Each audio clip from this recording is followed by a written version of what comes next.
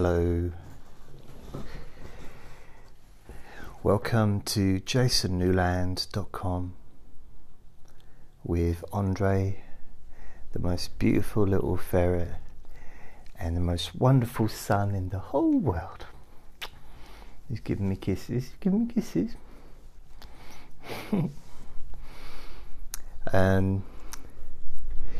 This is Let Me Bore You to Sleep, number 64, I think. So the idea behind this, apart from letting you enjoy my squeaky chair, which I will hopefully,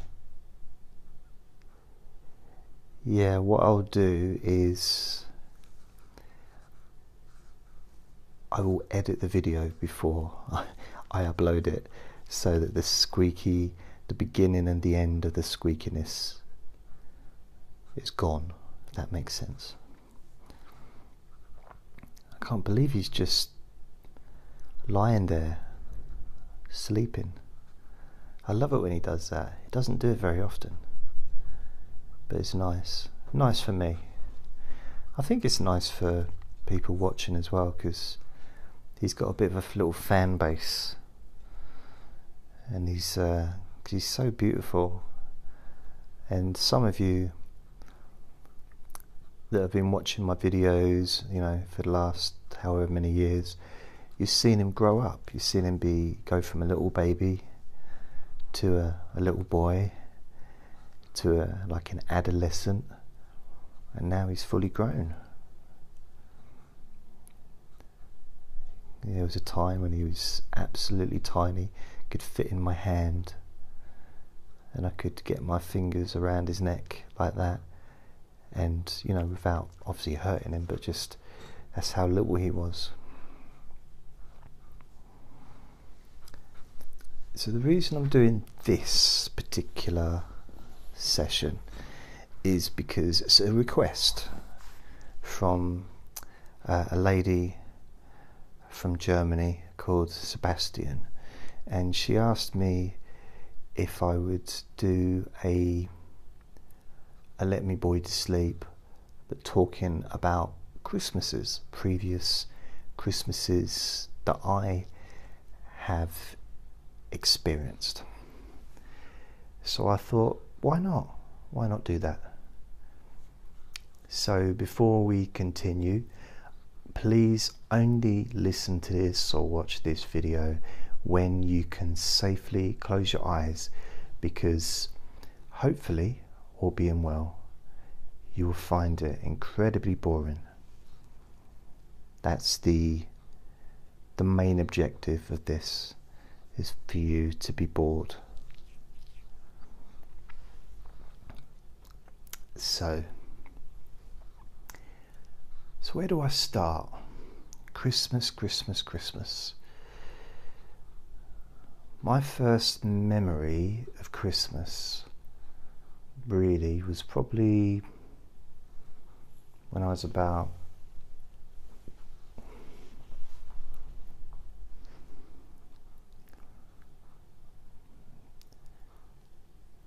7, 8, not 8, 9, maybe 10, maybe 11, that's probably about the age. Can't really remember much Christmases before that. There was a period of time where I lived with my 3 brothers and parents, a dad and a stepmom, and Christmases were pretty much the same. They were lovely, but they were in a sense, they'd kind of mixed together. They'd sort of mingled together into one, because they're very, just the decorations and Christmassy stuff, and kind of mixed together. I hope that makes sense. Not in a bad way, just in a memory way. But I think one of the things that I remember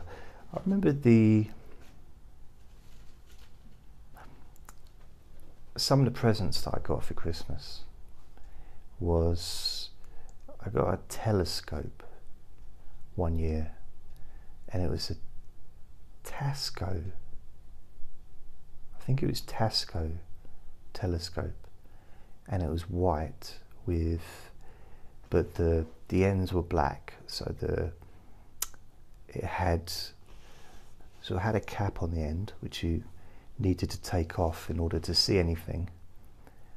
I discovered after about 2 weeks of trying to use it, it's not working, Dad, it's not working, I can't see anything.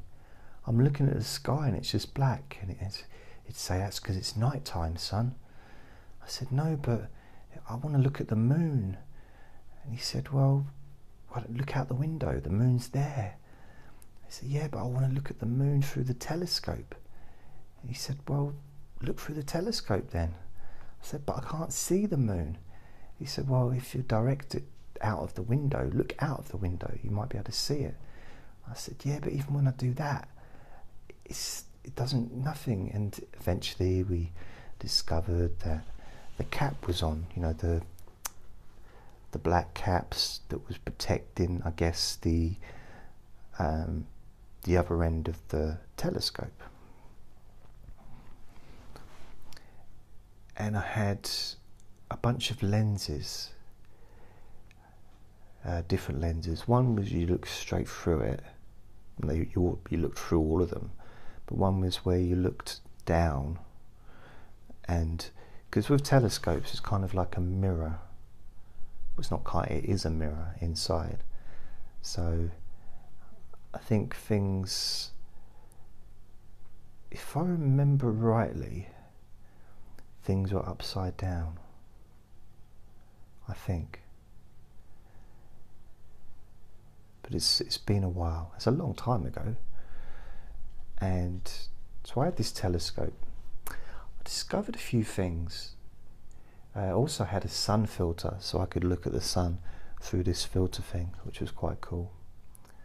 Again, you need to take the cap off the end for that to work as well. You know, what I noticed is I used to focus the telescope on the moon, and just in the time it took me to get out of my clothes and into my pajamas, the moon had moved, or the telescope had moved, one of them, or both at the same time. But I put it down to the moon because, you know, I was studying astronomy, well, astrology to start with, then I got corrected and said, well, that's a different thing. I said, but it's got stars. Yeah, it has, Jason. They patted me on the head and sent me to bed. But eventually I started reading astronomy books, and it was one of those situations, and I've done this a few times in my life, where I was reading books and I had no idea what I was reading, apart from books that were bought for me for Christmas. I used to rent, get books out of the library, and I'd read them, and they had lovely pictures and they smelt nice, and I'd be sitting there and I'd for hours reading them, and I didn't know what I was reading. I didn't understand really hardly any of it, but there was something about wanting to learn things that were, I never found it very interesting to learn something that was easy. It was more a challenge to try and learn something that was fairly complicated and fairly perhaps specialized. So I did learn a bit along the way, but I still couldn't tell you now much about it, because I stopped reading those books a long time ago. what was strange is I actually lost a little bit of interest in astronomy, but because my dad had bought me that telescope, and it was a really good telescope, and every birthday and Christmas for a few years I'd get stuff about astronomy, and I didn't have the heart to say that I wasn't really interested in it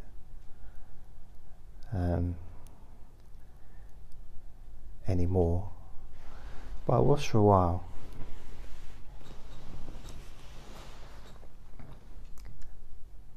I preferred watching Doctor Who. I do remember that once. I remember being called downstairs saying, Jason, Jason. I think I'd have heard if they'd have like shouted a bit louder, but Jason, and I said, yes, it is I. What do you wish to contact me for? I said, Doctor Who's starting. And I thought, oh, so I used to go downstairs and watch Doctor Who, and I'd forget all about space and stuff like that while I was watching a program that was based on space travel. Oh, I've got an itchy neck. So that was one of the presents I got. So it was a really, really cool present. What other presents did I get for Christmas when I was a child?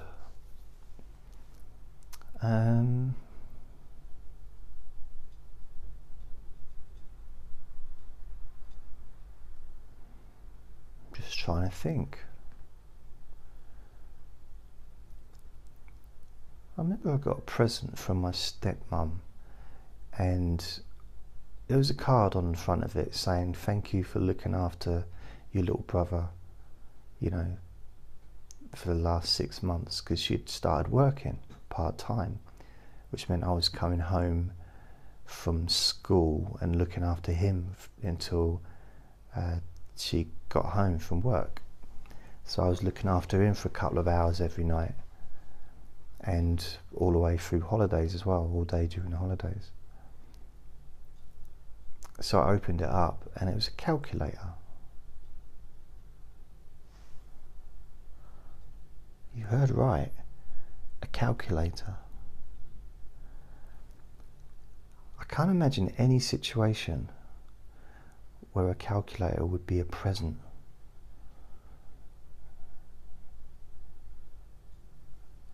That's right, you heard right, a calculator. That was the thanking gift for... No, you did hear right, it was a calculator. So yeah, that was... yeah, I should move on from that really, shouldn't I? I should let it go, but... yeah... I should stop moving around in this chair because it's squeaky, and I know it can be a little bit alarming. Not alarming, but you know, there must be a way of de-squeaking this thing. Is that DH42, or is there some kind of spray that you can get that can de-squeak things? So I might look, possibly, my dad told me this years ago.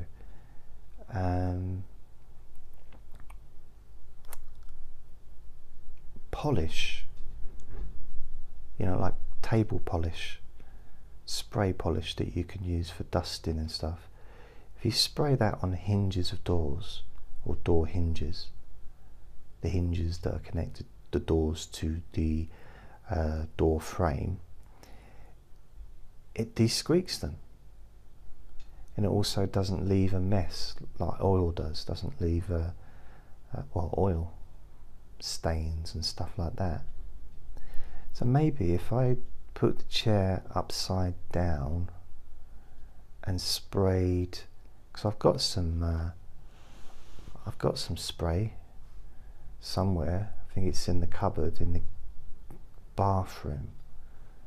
So I could maybe do that and spray that on here, because I made a video last week or the week before, and somebody sort of said that they listened to it, and then right at the end, I guess I must have sat up to turn the video off or the audio off, and it was a big loud squeak.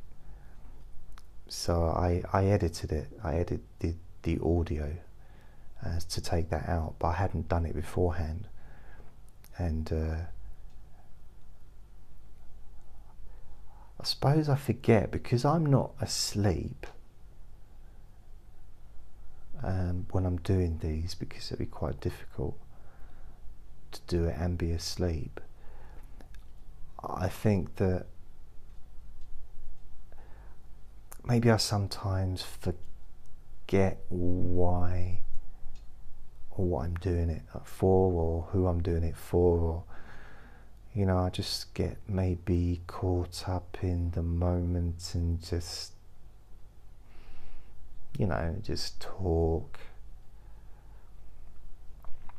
about stuff, you know.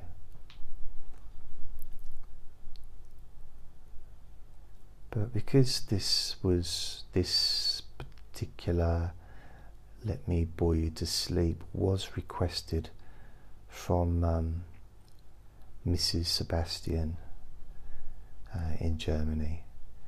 She's an elderly lady, probably about in her early 90s, and she was apparently she's the first.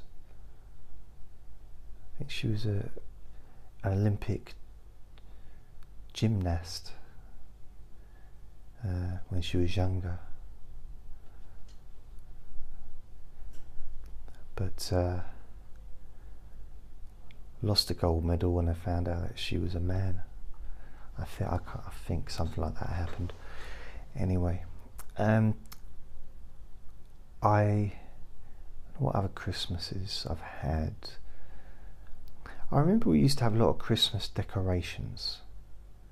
I mean, really, you know, my dad he's always loved Christmas, and even now, you know, he's always gone all out with Christmas decorations and Christmas dinners and stuff like that. He's very Christmassy, and my first stepmom was as well, and so is my second stepmom. But I haven't really carried on that tradition myself, because I've always lived on my own pretty much since the age of 16. There's been times when I stayed with my dad a couple of times in my earlier years for short periods of time, but I've lived on my own in shared houses in a room, you know, and I never really bothered with the whole decorating part of things. Although I think I did once decorate my room once, but I can't remember when it was. It might be when I had a flat, because I had a flat when I was working at a chip shop when I first left school. So I left school in 1986, and I left school in April, because that was the legal time that I could stop, but I had to go back to school in, I think, May, June time to take my exams. And I got myself a job. So I was 15, so I didn't turn 16 until the end of August. So I was 15 years old, and I got myself a job working in a chip shop. And after living there, I think it was, I ended up living, I lived with my dad and his second wife, and then I ended up living with his second wife, or my stepmom, and her mother and my little brother in my step-grandmother's flat. But I was sleeping in the living room on a makeshift bed thing, like one of those fold-up beds, metal things. So it wasn't, I suppose technically I was homeless, but probably at the time I didn't really see it like that because I was with family, but I didn't have my own room. And my little brother was sleeping in bed with my stepmom. He was only little, so he didn't even have his own room. So it wasn't ideal, but in the end they moved away. So I think it was April time, it was around Easter 1987, I moved into a flat above the shop, above the chip shop. And so that was my first home of mine. But it wasn't really mine in a sense, if you know what I mean. It was the front door wasn't just mine. So it was used by the staff. They could go upstairs. There was a storage room up there because my boss and his wife and children used to live upstairs, and then they bought a house, and then they agreed for me to move up there because I didn't have anywhere to live, so I moved up there. But they had a storage room, so I had to always have access to get in and out. And so I had a living room, I had a bedroom, a kitchen and a bathroom. But then I had to also share the bathroom with customers if anybody wanted to use a toilet, because that's when the rules came in, where if you served food like a restaurant, which they did have, you have to provide a bathroom, a toilet for people, so it kind of didn't really feel like my own home, because there was always strangers coming in, and but I think that I did some decoration the first year I was there, put some decorations up, but I might not have done. I can't remember.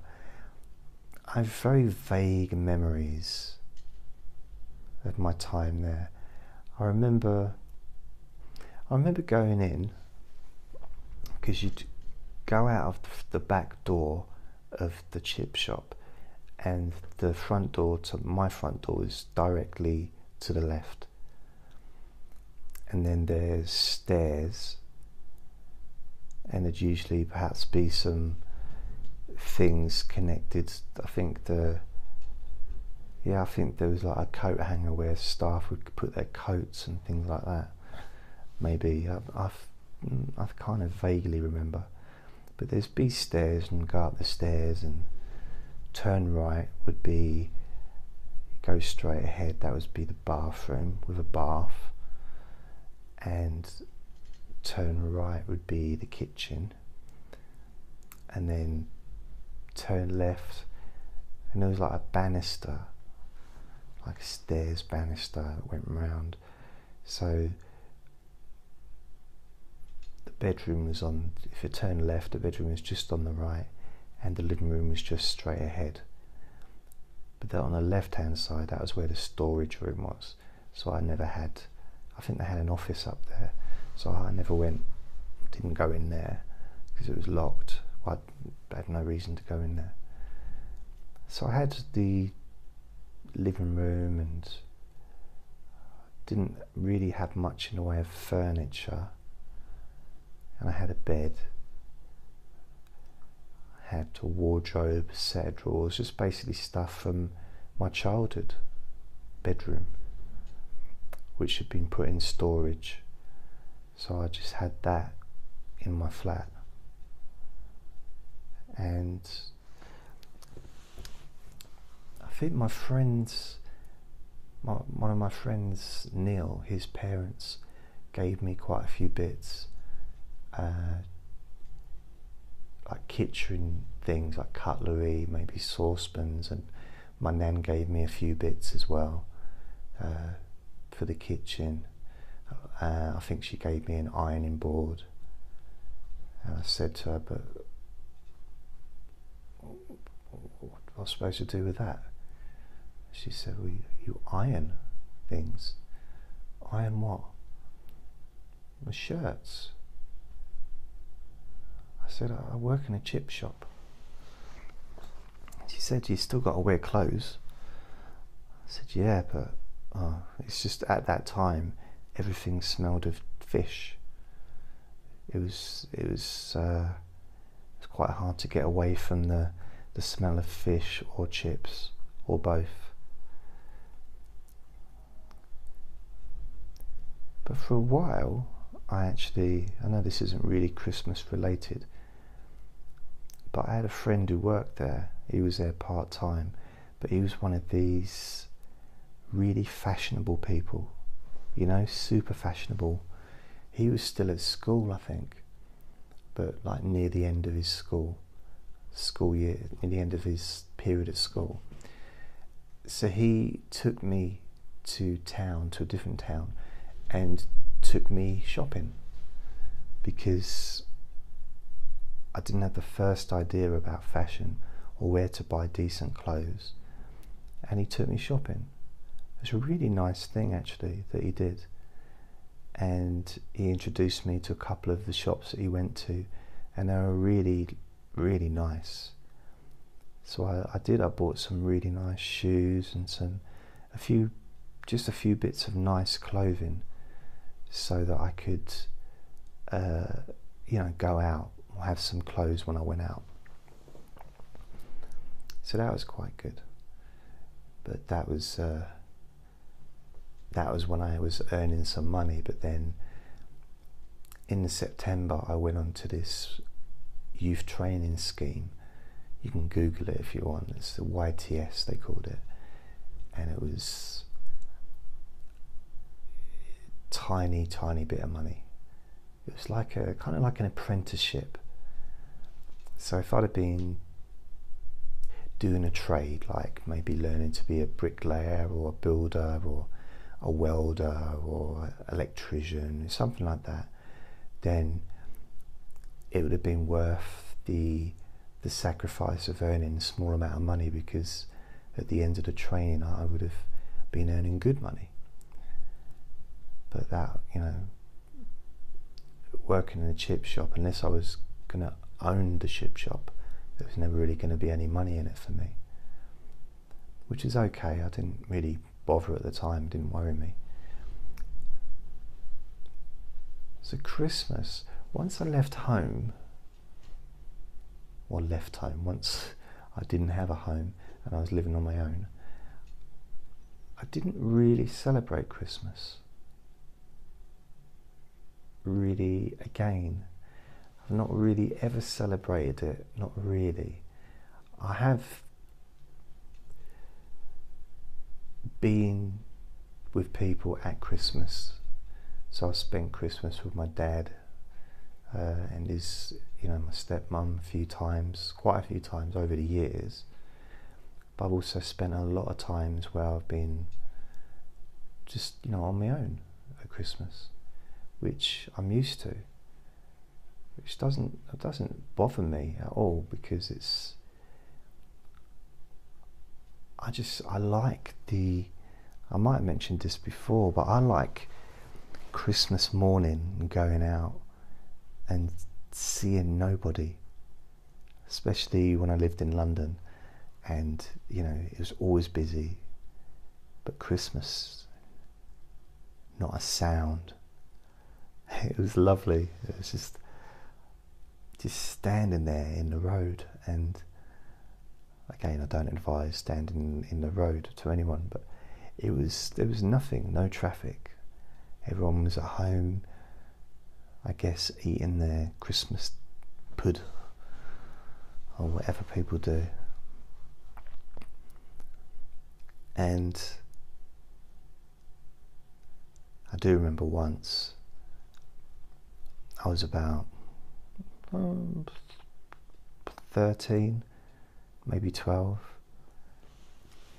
and I wanted a bike for Christmas, because I did a paper round. I did probably a couple of paper rounds,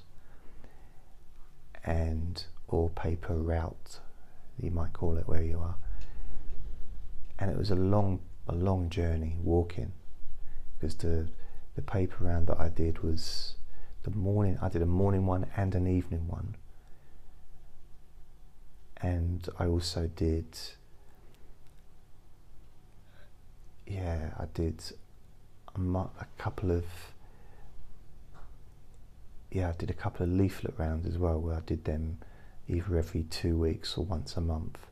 So that was but they was like 30, 40, 50,000, so it was a lot of them. But with the daily ones, early morning and evening, was Monday to Saturday. Didn't do Sunday rounds, because those newspapers were full of magazines. I did my brother's Sunday round once, and my shoulder took ages to recover. It was just way too heavy.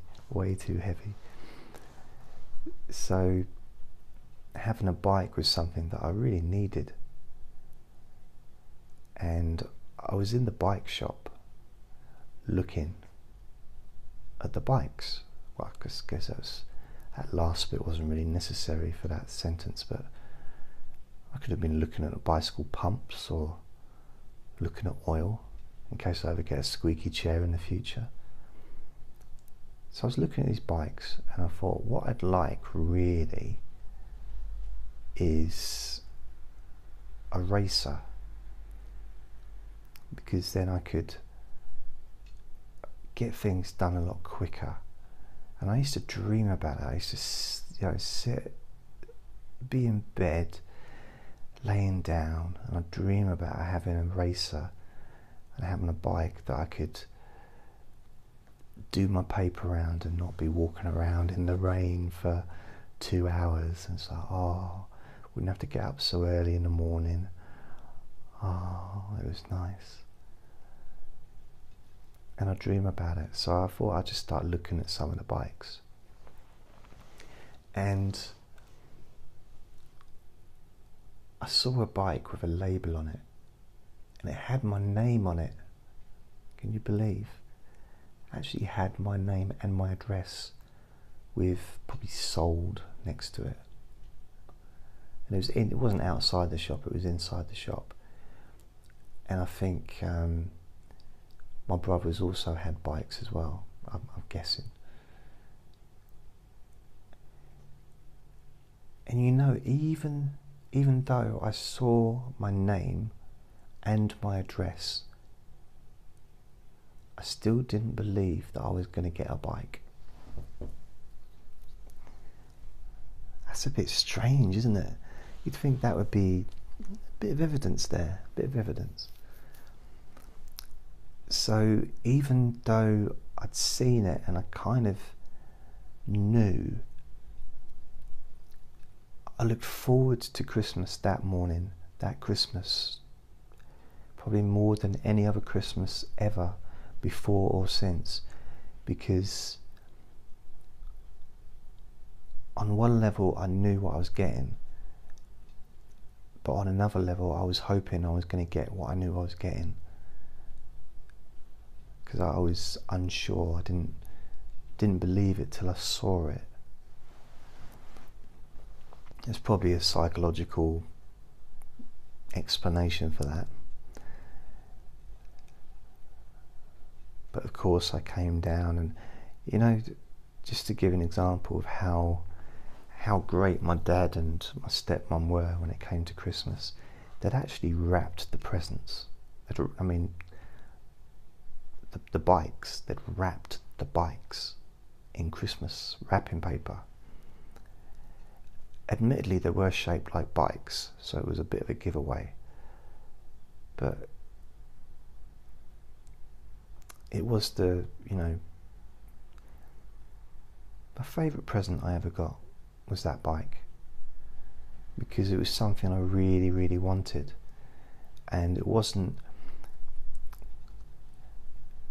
I'm not saying that I've never wanted stuff just for the sake of it, but I like something that's useful.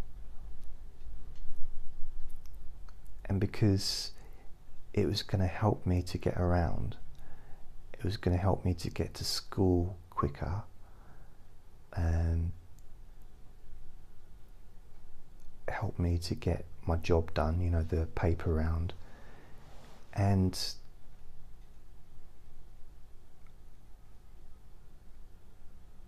my friend had a bike as well, so we could both ride around on our bikes. And my best friend was called Dean, and we used to spend a lot of time together outside of school, the weekends, evenings, during the summer, and we'd walk to school together and stuff like that. And it's pretty much the best friend I ever had in my life, actually.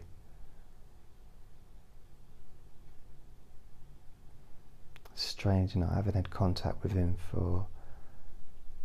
we kind of stopped having contact when I left school. We just kind of went our separate ways. He was much more in tune with what he wanted to do with his life. He wanted to be a chef, and he became a chef. He trained and he did it.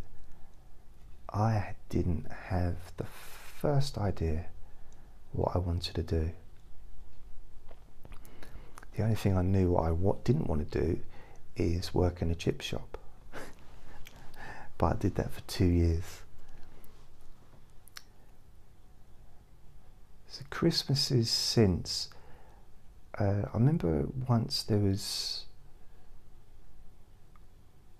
went to my nan's for Christmas, and I was living in London at the time, so this must have been maybe 92, something like that.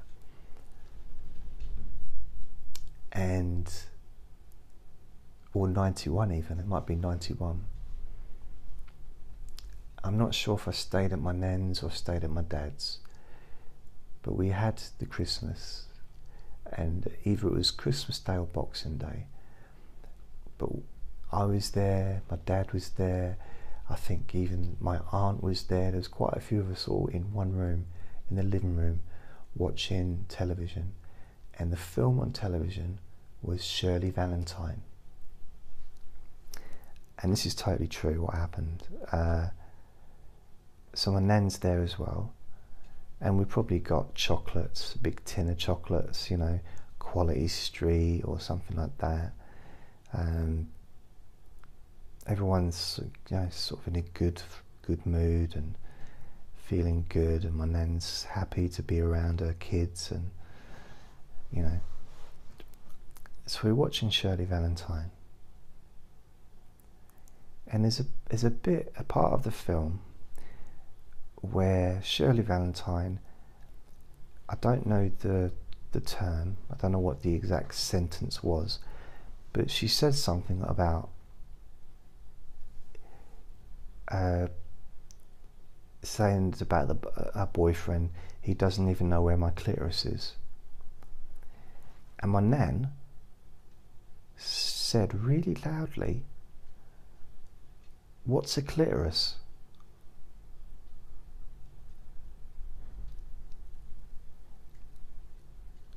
And I had to leave the room.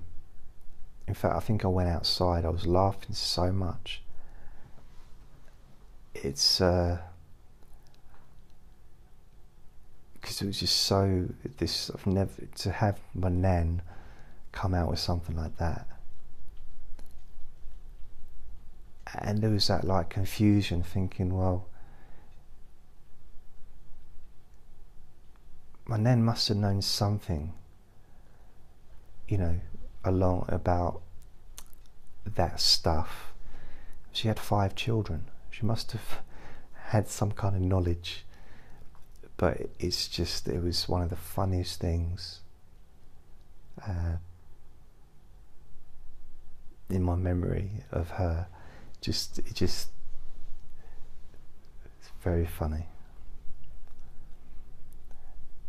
But again, she used to like to decorate her house, and her house always felt like my house because I had lived there for a year before she moved in, and I'd been visiting regularly all my life until she moved out, probably, I don't know, 10 years ago. And then she went into sheltered accommodation for the remainder of her time. So that house has always, it felt like my home as well. And even the smell of the house, I could still kind of sense that that comfort, that safety. And it's kind of strange because when I slept over, I would sleep in the little room. It just had a single bed, but it was a room at the front of the house, and her bedroom was also at the front of the house, but it's right next to the little room.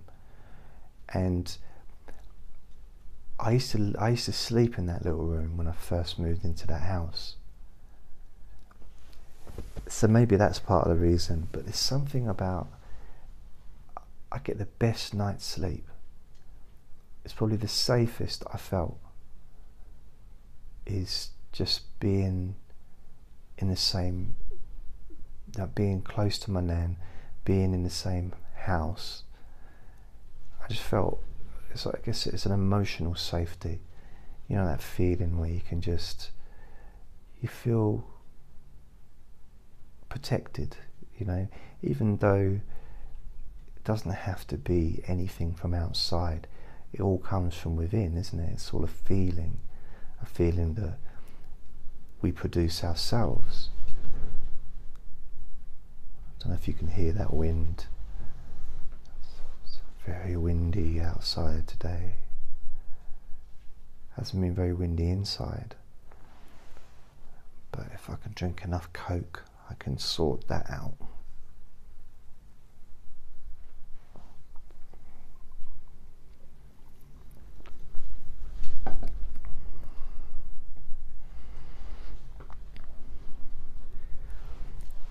I haven't eaten any chocolate for 3 weeks.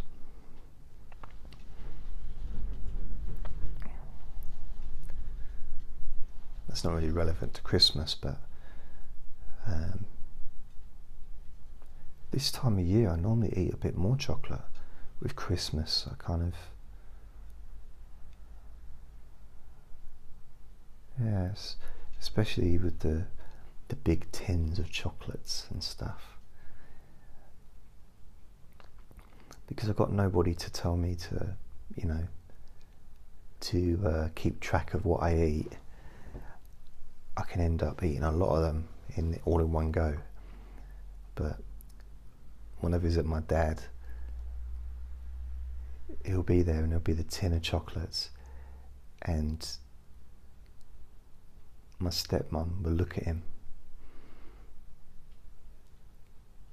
and he stops taking them. She'll put the lid on and I'll hide the tin. That's quite funny to watch. Funny on one way, but then I can't get to them because I don't know where they are. So what other Christmases? I remember I worked in this cold store, like factory thing. Basically they processed frozen products. And it's a big old place, and I worked there in 1989, and that was the first Christmas I worked there. And I started in probably September, and then I finished probably April, and then I worked somewhere else.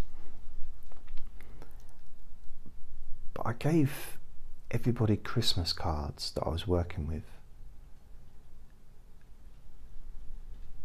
and they looked at me as if I'd literally just brought in a donkey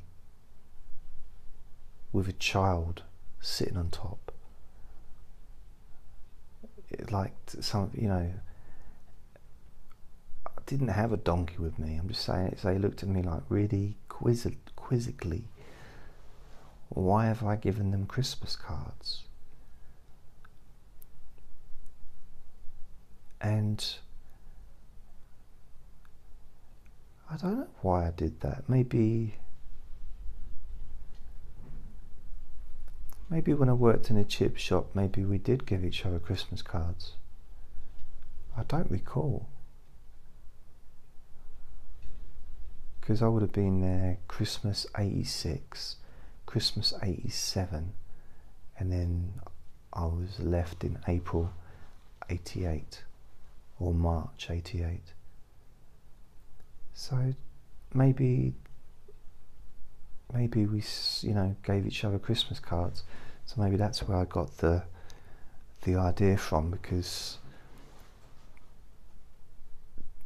being my first job, like full-time job,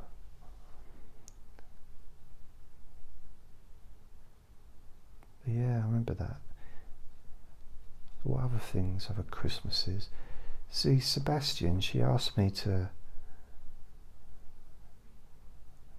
talk about previous Christmases, but there isn't really much to say. There's not really much, and it's not supposed to be interesting, is it? But Christmas, just, what other Christmases have I had? When I first moved to London, I used to come back to my dad's at Christmas and stay there. When I was like for the first probably 3 or 4, 5 years possibly, up to about 95. And then after that I think I pretty much stayed at home, stayed in London. And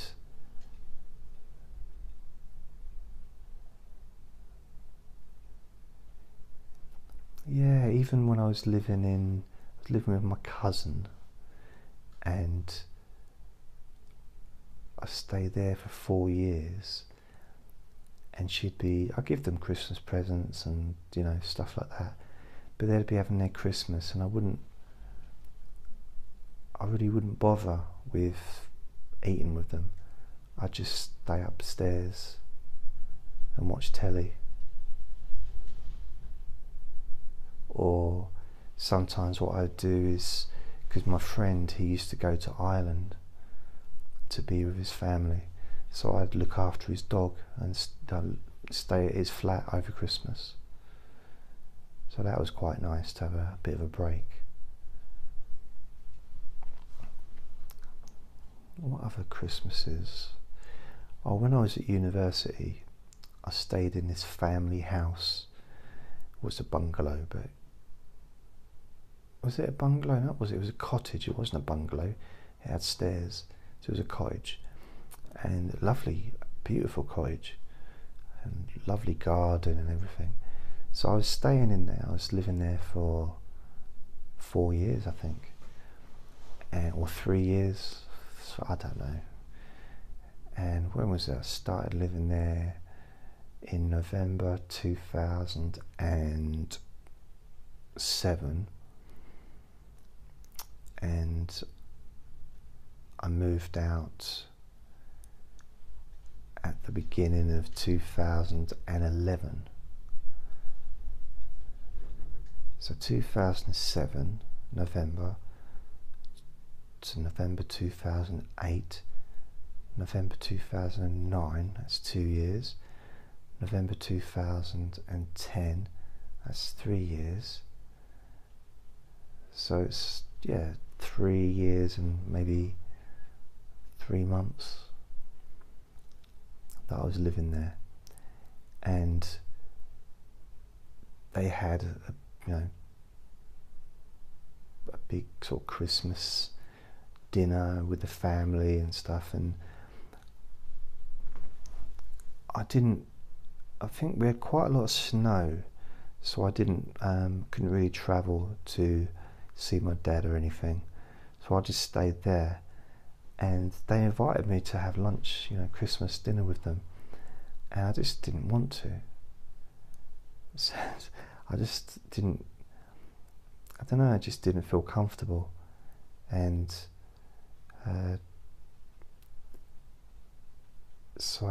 but I think she saved me some dinner and gave me, and I heated it up. It was lovely. I should have just sat and had some dinner, but maybe I was worried that they'd want me to help with the washing up. I'm not sure, but it's something just I don't know. Never really been great on the whole celebratory part. I don't know, because I got into Buddhism quite deeply in 2002, so didn't really celebrate Christmas, as a religion, and I still I acknowledge it and give presents and stuff when I can, but it's not, I like the build-up. I do like the Christmas films. I love Christmas carols, and I love seeing people that look happy, that look, that's nice. I don't always want to be too close to them, but it's preferable, isn't it, to the opposite to that, I guess. But I learned something quite important. It was back in, I don't know what year it was, but my dad, my stepmum, my second stepmum, and her 2 children were still living with them. So it's got to be quite a long time ago. And I was sleeping in one of the beds. I was sleeping in one of the rooms. And I got woken up Christmas morning by lots of laughter and giggling and all this stuff. And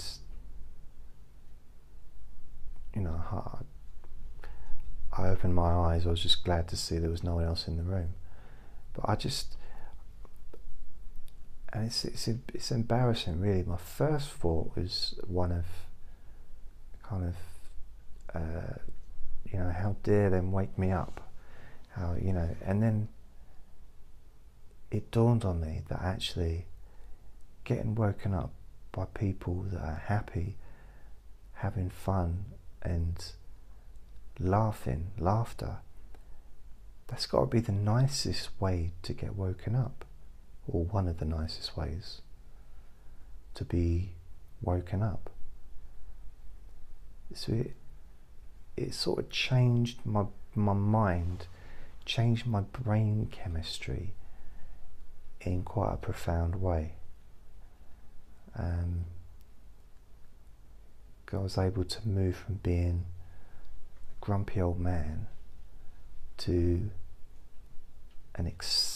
accepting, perhaps getting in touch with reality, the reality that my stepmum and my little sister were actually having fun on Christmas morning, and it's a beautiful thing.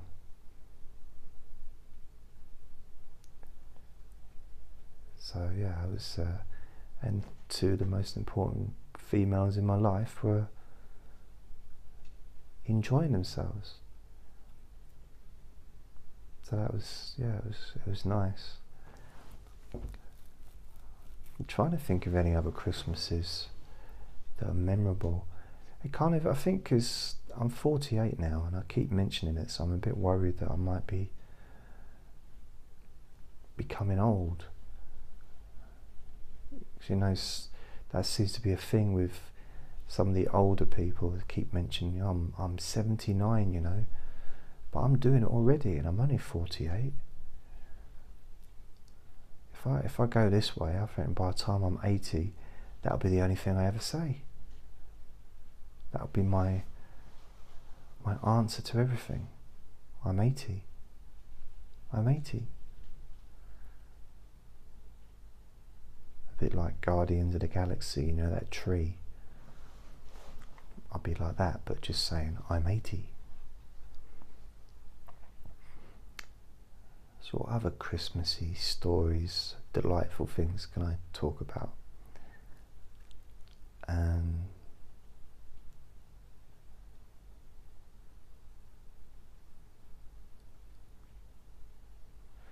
do have a really funny story, but I can't tell you it.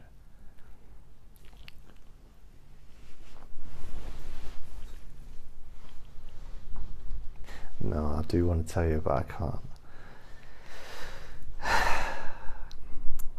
It's so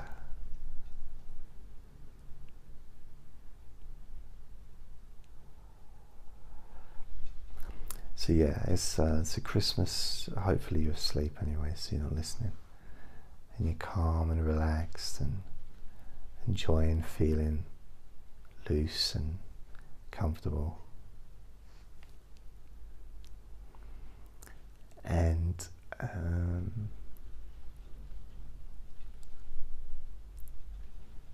it's nice to be relaxed, isn't it? It's nice to have that, I don't know, I think so, it's nice to have that sense of just letting go.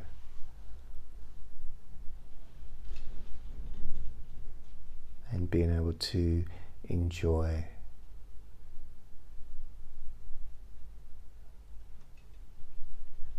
feeling comfortable, you know. There's something quite nice about being indoors at the moment. Feeling calm, feeling relaxed.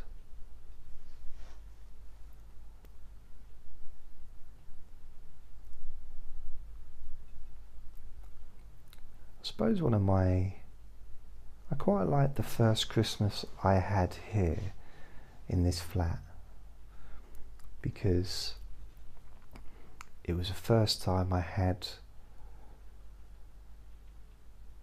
my own flat, my own space where no one else had access. First time I had my own bedroom and a living room and a kitchen and a bathroom and a storage room and a hallway, a front door that no one else could get into. No one else has got a key to, you know. It's the first time I've ever had this, so it's nice. It's really great. So the first Christmas here was in 2000 and I don't know what year it was.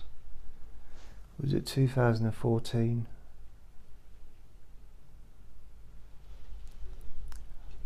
I'll have been here 4 years in April next year. So that's 4 years in 2019. Which means I must have moved in here in 2015. So December 25th, 2015, I had Andre, and I'd had him since September. It was just big enough to be able to, for me to take him for walks.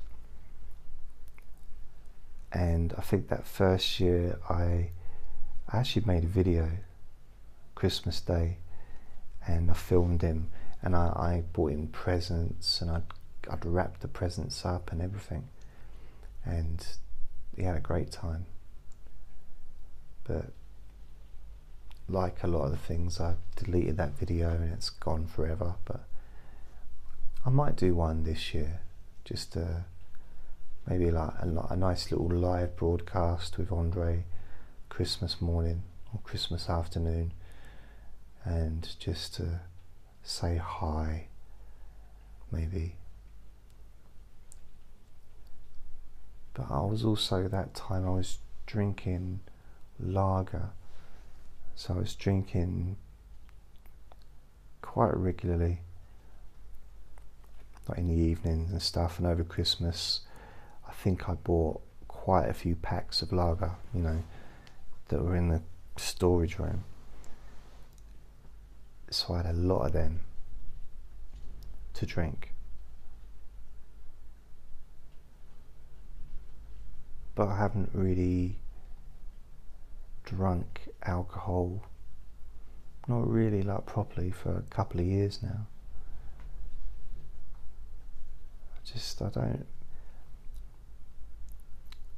I don't know, something about lager. I've never been a drinker of like hard liquor, you know, kind of.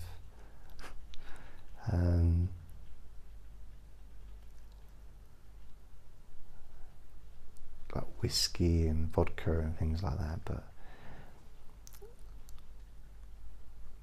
I don't even really like lager anymore. It doesn't do it for me. I prefer a nice can of Coke and some tea cakes or hot cross buns and a nice movie.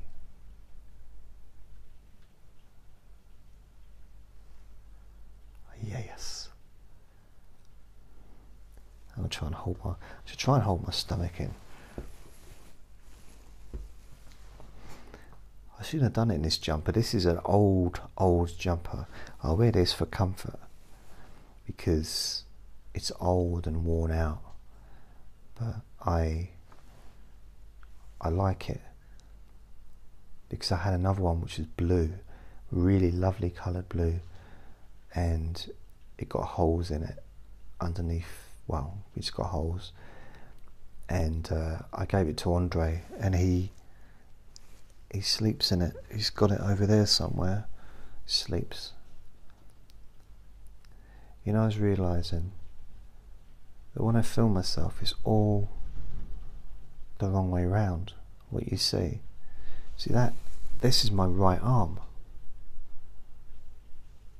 but when you see it on the screen, it looks like my left arm, but that's my right arm. My tattoo's on my right arm, not my left arm. So you're not actually seeing me how I actually look. Everything's kind of the other way around. So my face is the opposite to what it should look. The opposite. I mean, it's still going to look like me, but it's because no one's face is exactly the same both sides generally. I think unless there's some chromosome issues, I don't know, but we're different. We look different on both sides. Same-ish, you know, obviously the same, but slight differences. So in real life, I might actually look different to this. Maybe. In real life, I look a lot slimmer. So I'm going to go. So this is Christmas.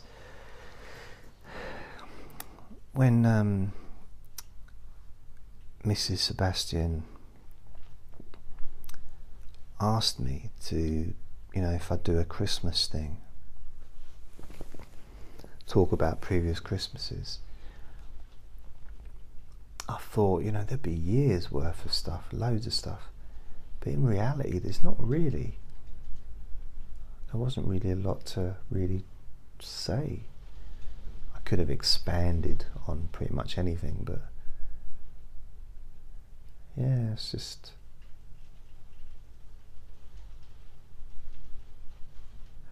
what I used to enjoy, I still do, is Top of the Pops on Christmas Day. It's usually on about 1 o'clock, midday, 2 o'clock, something like that, and it'd be the hits from the previous year, you know, through 2018, and it's one of my favourite things, always was, all through childhood. Top of the Pops on Christmas Day, and it used to be exciting to to find out who was going to be the Christmas #1. I used to love that. I think what we should do, we should all get together and make sure that Cliff Richard gets to #1. Or Shakin' Stevens. I used to be a huge fan of Shaky back in the 80s, and he was the most successful UK artist throughout the whole of the 80s. Shakin' Stevens, check him out. You got Green Door, She Drives Me Crazy, It's Raining. There's so many songs. So many. So I'm going to go. You take care, and if I can find a way to turn this off without squeaking, I will. Otherwise, I'm just going to wait for a couple of seconds and then get up. Bye.